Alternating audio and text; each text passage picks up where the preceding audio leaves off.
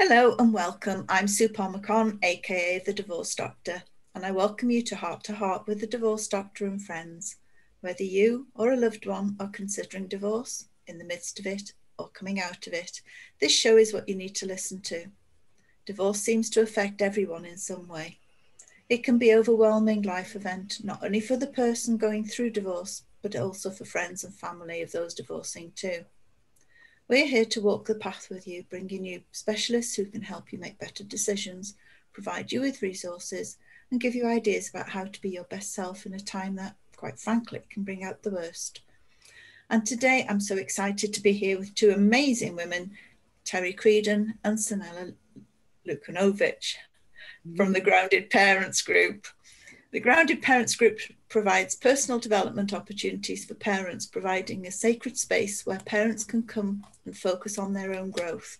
The focus is on the parent, not the parenting. Yes. Yay. Thank you so much for agreeing to come. I'm really excited to hear about your program.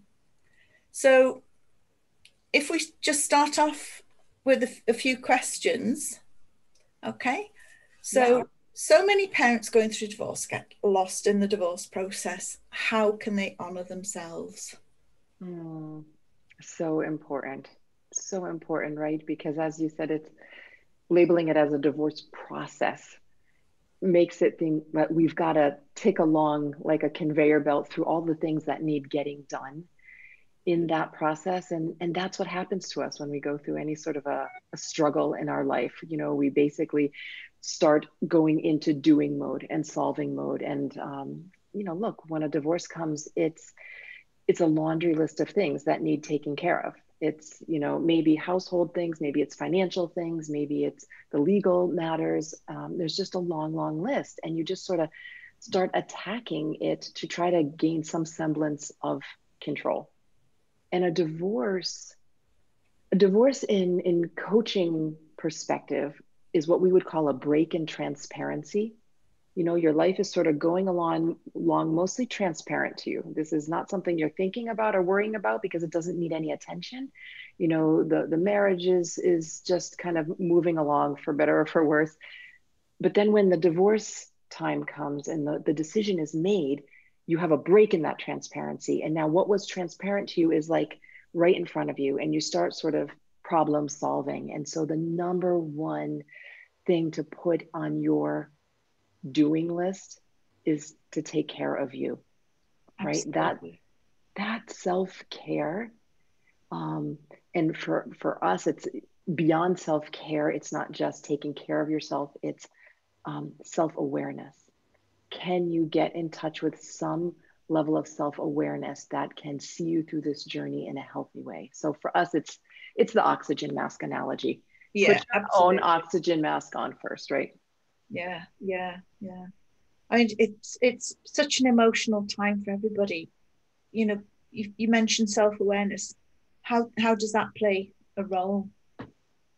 Yeah. I think when you talk about that analogy of things breaking, when we face that moment, we forget that as well as being a parent, we are a person, and I like to see those two things as side by side. And what happens is that this person who is going through this very difficult time, that person has to be seen, has to be acknowledged, has to have the time and space to figure out what is and honor what is going on for them. And that includes that sense of, you know, the self-awareness of what they are going through and making time for that, making time to go into understanding the emotions, understanding the consequences. Because let's face it, when something like this happens, everything that we have planned for ourselves is now gone. And that is a hard place to do. But what we often do is we sort of think that this person somehow will come, you know, will take care of her later. because the role of the parent is calling for us. All the stuff that Terri just talked about, they're external things, they are coming at us. There is no choice. There is no kind of thinking, oh, shall I take a phone call from the solicitor, or shall I, park the conversation with my child who is in distress? We don't have, that's coming at us. Whereas the awareness piece, the sort of taking care of me piece, is a choice. And that is something that we kind of neglect to do, because we think we can just drive, indefinitely on whatever resources we have. We have this analogy of, driving a car, like, you sit, this divorce is a process. It's like driving from London to Manchester, or London to Edinburgh. Like, and it's a long ride. Yeah. But we kind of think, I'll just push through it. I'm not, I don't want to stop and refuel there, or, put a petrol in, because, I can do that later. But whilst we are driving, we are constantly stressing, am I going to break down? Am I going to run out of fuel? And that is that self-awareness piece, that self-care, building the capacity within ourselves to do the role of the parent, to do the role, and to do the role of whatever is coming after this, the process that we are going through. So in essence, we have to take care of ourselves in order to build our capacity. Without capacity in that person cannot do the job of a parent. Mm. And that is the biggest shift that we see that people have to make. And I don't know what's your experience when you work with people. I find it can be really hard for people to prioritize that themselves, because it's like, oh yeah, it's going to happen. And then we are making it really stressful and very hard for ourselves. Yeah, the thing is, in a marriage, you lose your own identity. You become somebody's wife, somebody's mum.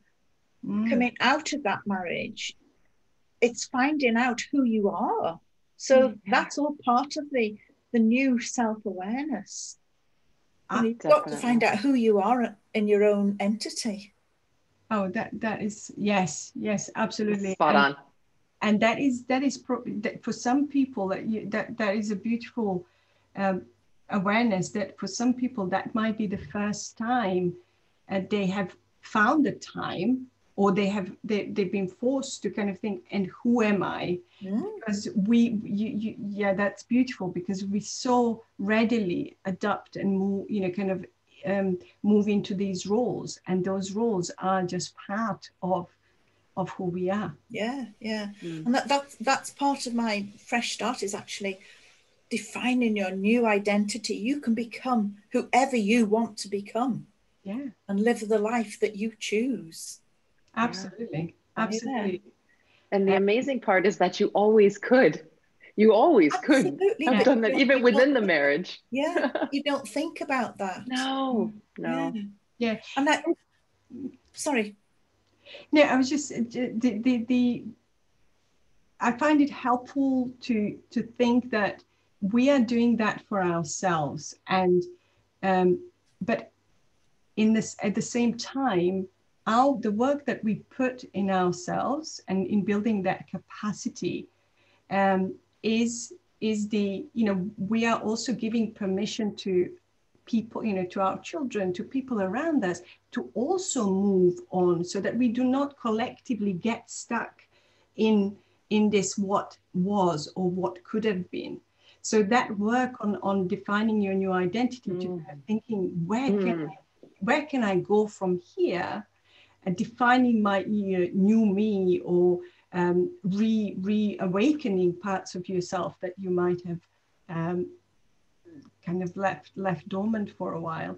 All of that sort of work gives a strong message to everyone else that we can go through this, and we can come on the other side as a new entity, as a new revived, refreshed. But it's acting like a role model for your children, to show them how you can solve problems, how you can cope with conflict, how you can come out the other side stronger. Absolutely. They're watching. They're watching how you Absolutely. navigate it. Yeah. But the thing that we don't do is we don't reach out for help. So, why is that so difficult? Yeah, that's the $1,000,000 question, right? Why is it so difficult? And I know how difficult it is. It was the first stop on my self-awareness journey. And I didn't even know that was going to be a stop for me. I mean, when I entered into self-awareness, in this personal development space for myself years ago, I had a laundry list of other things that I thought I needed to sort out and work on. And the first thing that my coach called me out on was, always being the helper, never allowing people to help me. And I just didn't even realize it or see, and how overwhelming that was for me, never asking for help. So why don't we do it? I think it goes a little bit back to this identity question, and identities that we take on based on our own worldview, our beliefs around what society says we should be as a mom, woman, dad, parent, whomever in this world. We often hold the belief that I need to be strong, independent, capable, have it all together. And these identities and the need to hold on to those identities will prevent us from reaching out for help, because reaching out for help has an identity to it or a judgment attached to it that then somehow you're weak. And there's a little bit of a paradox there, because if we are willing to help other people, right, when they need help, but we don't want them to help us because we perceive needing help as weak, then somewhere subconsciously, we are judging the people we help as being weak. We are holding that within them. We can't hold the belief differently for them and for us. And, when I realized that, I was like, oh my goodness, I need to shift this, and break this belief that asking for help equals weakness. In fact, it doesn't. And it is a courageous act. But it's also quite important, who we're asking for help. Are we going to the right people? And it brings us to the second point. We often, when it's something like divorce, why we won't ask for help is because there's so many emotions attached to a divorce, right? You're feeling guilty, you're feeling overwhelmed, you're feeling anxiety, you're feeling maybe some judgment. And personally, very often inside, there's the emotion of shame. And shame is just that belief that we are not good enough or ready enough or prepared enough or resourced enough for this. That not enoughness, that emotion is powerful. It's shame, and it's what keeps us silent. So this comes from the work that Sanela and I are certified in around Brene Brown's research, where she speaks about shame as being something that wants to keep us in the closet. It wants to stay hidden and in the dark. And when it's in the dark, you keep it in the closet, it grows and it grows. I always tell my clients, it grows like little shame babies. And it just gets bigger and bigger. That unworthiness, that negative self-perception just starts to get really, really big. And you don't want to show that to somebody. You don't want to reach out and say, hey, look at what I'm struggling with here. So the fact is that emotion keeps us quiet. It prevents us from shouting out and saying, hey, I'm in here, I need help. But in fact, it's reaching out to somebody who can be our supporter and provide us with empathy that actually calms that growth of shame. So, Brene will call empathy the antidote to shame. And it's just a paradox, because it's the last thing you want to do, but it's the first thing you need to do when you're in a shame storm, is to reach out to somebody you trust, right? You don't have to go and share your hard stories with, all of the other parents at the school gate, or, the parking attendant at your car park at work. Like, you share your story with the people who have earned the right to hear that story. and receive empathy from them. Yeah. Oh, I can totally relate to that, because I know when I was going through my divorce, I didn't tell anybody for a long time, because I was the first one of my group to get divorced. And I didn't even tell my mum until after the decree nisi came through. And when I did tell her, she said, "Oh, thank God for that." She said, "I knew there was something wrong. I thought you were ill." Yeah. Oh, she could tell. Yeah. Moms know. Moms know. Absolutely. Absolutely. Yeah. But that is such a, and I see that a lot. So just to pause to acknowledge how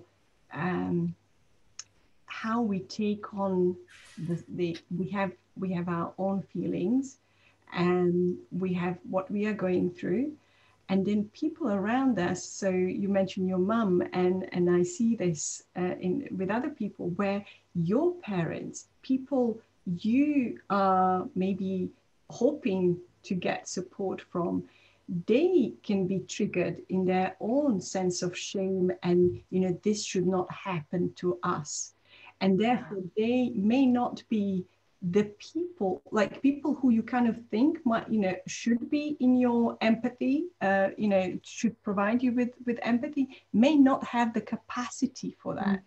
And I think that could be heartbreaking for people, but I think when we understand and accept how shame works, as Terri just described, that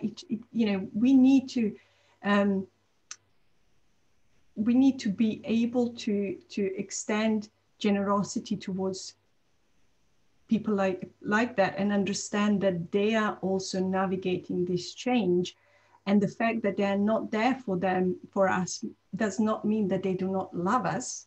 It just means that they might be gripped in their own shame storm and their own narrative around what is happening. So it is really important that we can step back and say, who are the people out there that I can go into and talk to, who will not judge me, who will witness me, not try to fix me, because we don't need fixing. We just need witnessing, and we need that non-judgment to be able to process what's happening for us. I think that is that it's a very complex, and we need to acknowledge that. Yeah. And it's so important to look after ourselves. So, as we said before, if we don't look after ourselves, we can't look after others. So how can we practice self-compassion without feeling guilty? Oh, wow.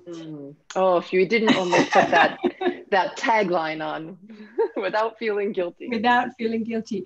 And the same way, Terri talked about asking for help, was such a kind of unknown entity for her. Self-compassion was exactly that for me. And I'm still surprised every time I talk about it that I'm the actual person talking about it, because I believed very strongly that when things are tough, when I'm facing hard times, that the best way forward is for me to sit myself down and tell myself how horrible I am and how I messed up, because that would motivate me to go forward. And it wasn't until the research that, from Brené Brown, from Kristin Neff, that, which is quite overwhelming now, that, that is not the way forward. There is, I'll tell you, in terms of divorce, there is a study from the University of Arizona where they looked at self-compassion and the impact it has on our long-term well-being. So they looked at the people who were going through divorce, and those who practiced self-compassion were much better equipped to deal with the consequences of what they were going through 9 months after the divorce happened.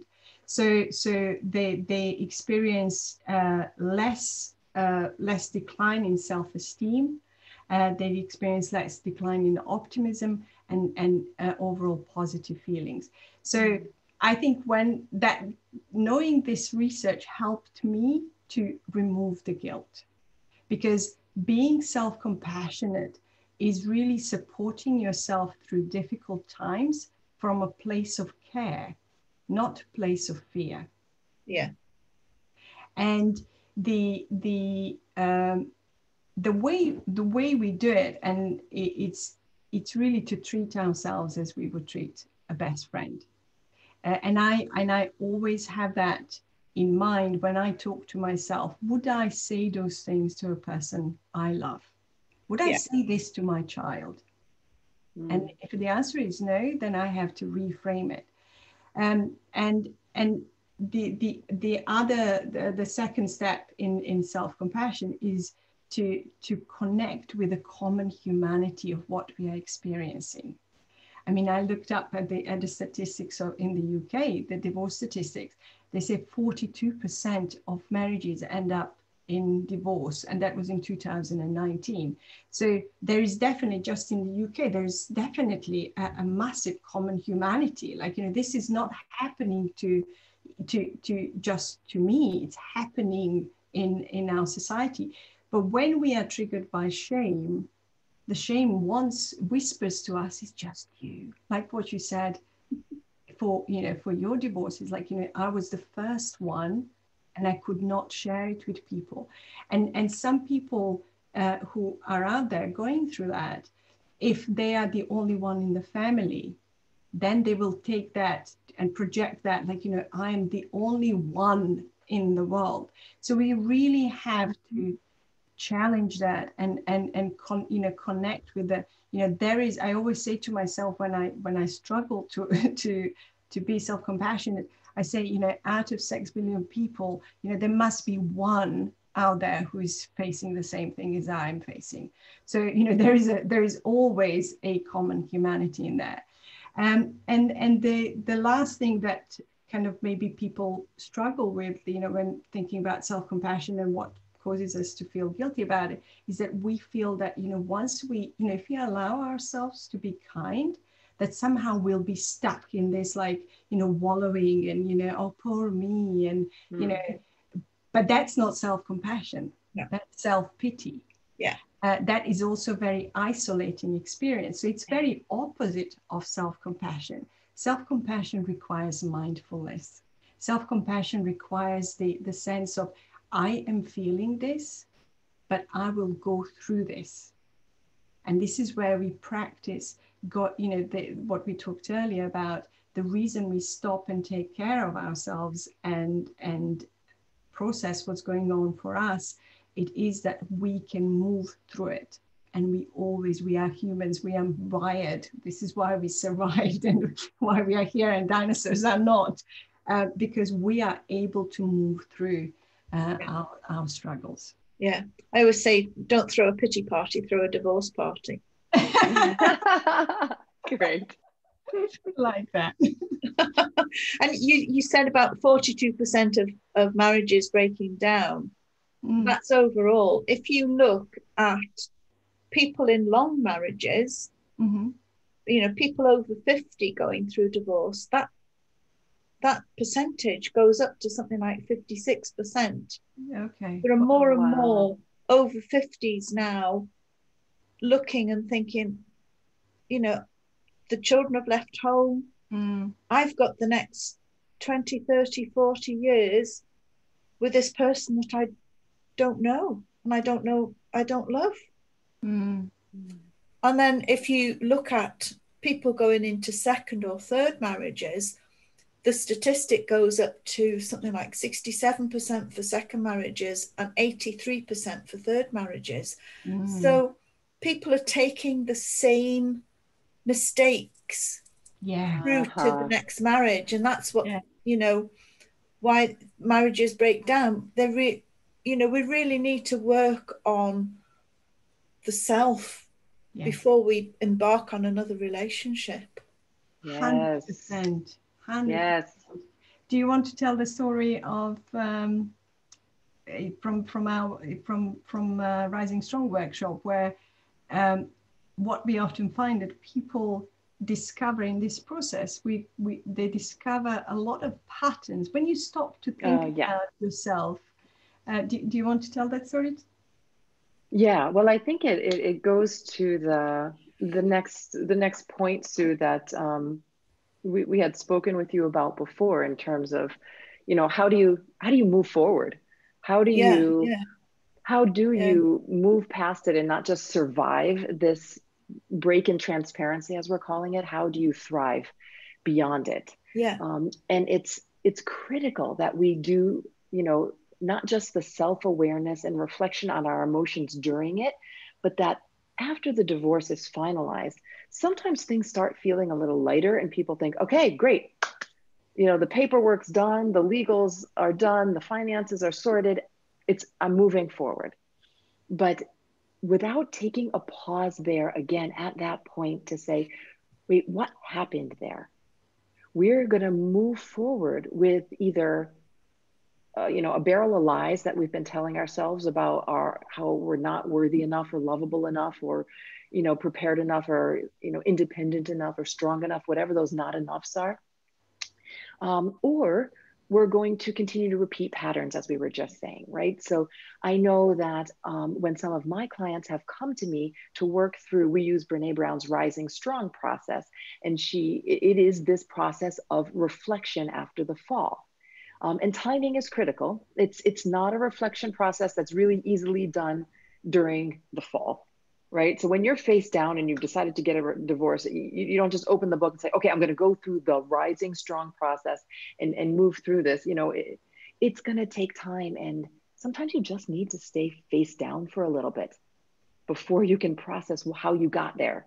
Yeah. But so afterwards, when things start feeling lighter, you go back and reflect on, what was the initial story I was telling myself when I first realized there was a divorce coming? All of these not good enough messages, maybe all the misbeliefs I had as to why this was happening. He or she wasn't this, and I didn't do this, and I never was able to X, Y, Z, and all the blame we engage in. Blaming self, blaming others.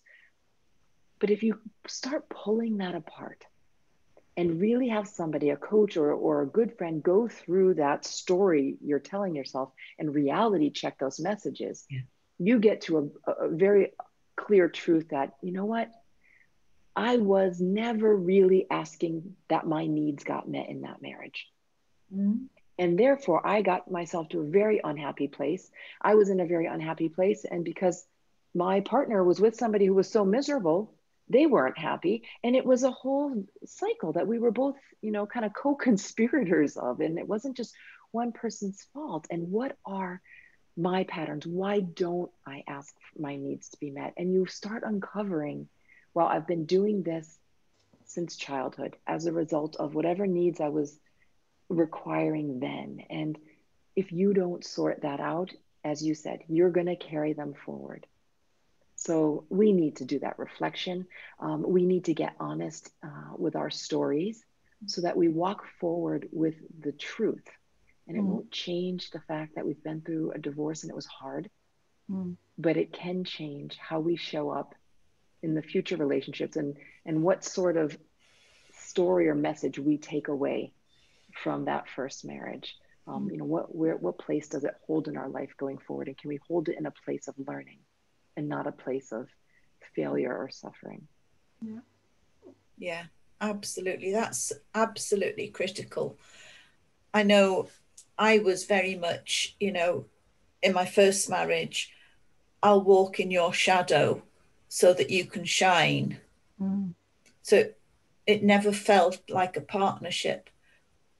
With my new marriage, well, it's not new anymore, it's 16 years old now, but it still feels new and exciting. Oh, wow. Nice. I love it. We said right from the start, it's us, it's not me and you, it's us.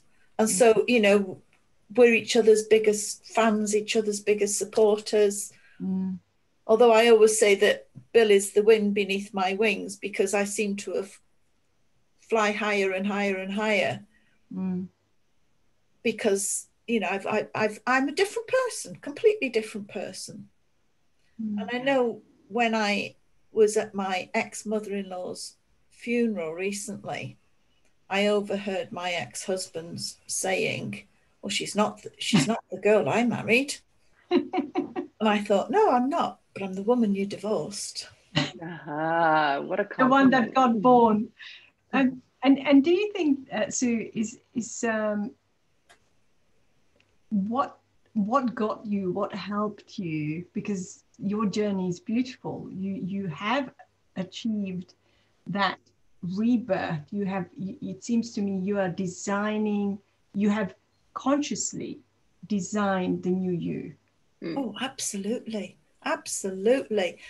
I mean, when I look back, I don't like the person that I was in my first marriage.